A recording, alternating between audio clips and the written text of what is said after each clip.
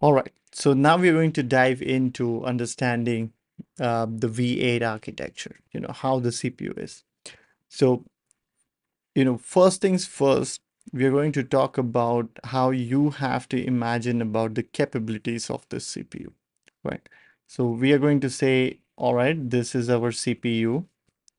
And what we then say is, depending on the configuration registers, right, how they are programmed, what values are set there, the CPU is capable of switching on and off some of its functionality, right? So on and off uh, functionality. And what this means, we'll talk about like right now. Okay, so the CPU can turn on and off its functionality based on the configuration and status registers, CSRs, right? So that can help us on and off. Okay, so depending on what functionalities are on and off, my claim is the CPU can be in different execution level, right? And this is an important term, which is execution level, right? And then what are the execution levels? It can be in EL0, EL1, EL2, and EL3, right?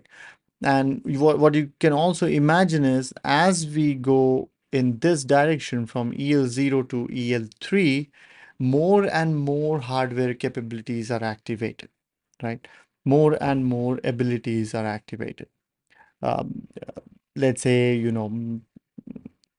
mode switch is something that will come to, but mode switch is possible as you go towards EL3. It's not possible at EL0.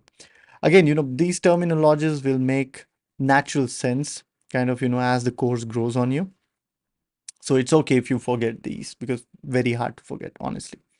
And you'll see why. So EL0 is execution level 0, execution level 1, execution level 2, 3, and that's it. So you can imagine different levels, different functionality. Less number, less functionality, more number, higher the number, higher the functionality.